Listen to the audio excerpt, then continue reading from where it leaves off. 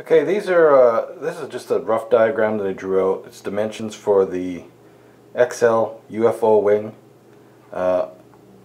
You can just freeze frame this and get most of the dimensions. I'll just explain it if you don't understand. So from here to this side is 34 inches. The elevons themselves are 3 inches. Okay. The full length from here to the very tip would be 26.5 inches. Okay. The CG back between 11 and 11.5 inches from the tip to the CG. Okay. The cutoff that I've put on mine is 3 inches across, so just whatever point the 3 inches across, I cut it off, and that should be roughly 9 and 1/8 inches. You can go to the Flying Wing CG calculator, just Google that, and you can just put these dimensions in and come up with a CG if you have problems with that.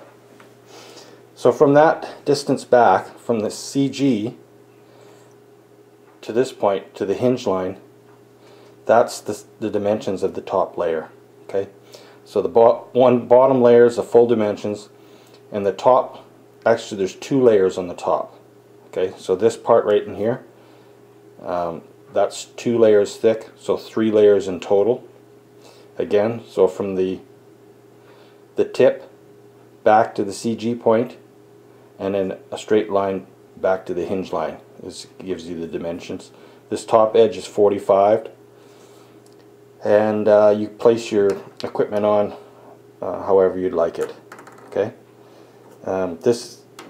Now that's for the guys that just wants the dimensions and they don't want to know anything else. The rest of the video is going to be, I'm just going to give you a quick once over what I've got on mine. So on the front, I've got my GoPro, which I like to keep in the case. Where I fly, there's a lot of water and things like that, so I'm not so concerned about crashes. I'm more concerned about moisture and stuff. But how I attach mine is with just Velcro.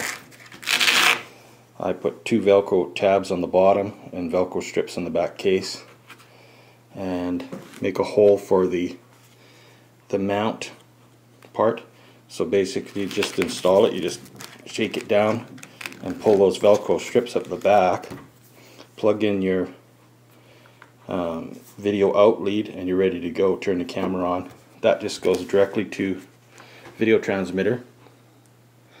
And up to my clover leaf, I've just made it semi-rigid. I've got a ChainLink, the original ChainLink long-range receiver with an antenna extension, so my antenna is at the very back. It's a 30 amp speed control, 2200 3S battery. The motor is a C3530 1700 Turnigy motor with an 8.5 prop. You can run, you know, whatever you want. You don't want to get too big. I wouldn't suggest probably anything more than a 10-inch prop, because it starts really cutting into the airframe of the airplane. Because this has no carbon fiber supports. It's very rigid. There's, you know, it has no problems that way. There's basically no flex in it. It's just tape, cheap clear tape for boxing up things. I got it from the dollar store. One of the tricks to putting the tape on, don't stretch it when you put it on. Just lay your tape down. Like don't try to tension it, because as soon as you do that, you start getting warps in the airframe. So 2 9-gram servos, simple as it goes. These fins, you can make them whatever shape you want. These are exaggerated in height. You could get away with a lot less than that. I like it so line of sight you can see it better from the side. I think it gives it a little more directional stability too, but I'm not sure of that. I like to run them right from the hinge line, basically right up to the front. That's up to you. You can change your styling and do whatever you want. So again, it's 3 layers thick on the front. This is 1 layer back here. This is 3 layers thick, so 2 layers on the step. A rough 45. I put a little bit of an angle on the nose here, on the blunt nose, so it doesn't dig in as much. And that's it. It's ready to fly. You'll probably see I've got tape over all of this stuff. That's not necessary if you're in a place where there's not a lot of moisture. Where I'm flying right now, it's snowy and wintertime outside.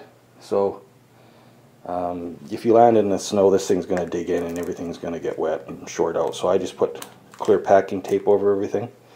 And then in the spring you can just peel it off and you're ready to go. So I hope that helps. I hope some of you take the time to build it. It's well worth it. It's a decent enough flying airplane. I mean, it's not the best by any means, but for its price and for a simple airplane, it's a lot of fun, and it's pretty darn durable. Okay, that's it.